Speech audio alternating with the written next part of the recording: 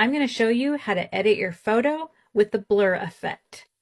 So I am going to grab this cutie here, and there's a lot going on in the background, and it would be great to be able to just focus in on her.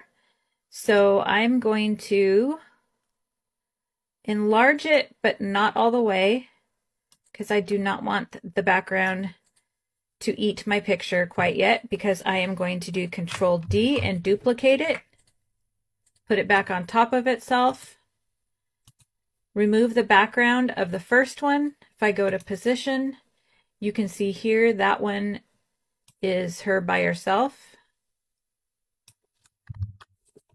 And then I'm going to select the back one. Go to Edit Photo. Under Effects, I'm going to use Blur. And now you can control the intensity of it. That's without anything. That's on max. And it's fun to kind of find an in-between there. I can take it one step further and then go look at filters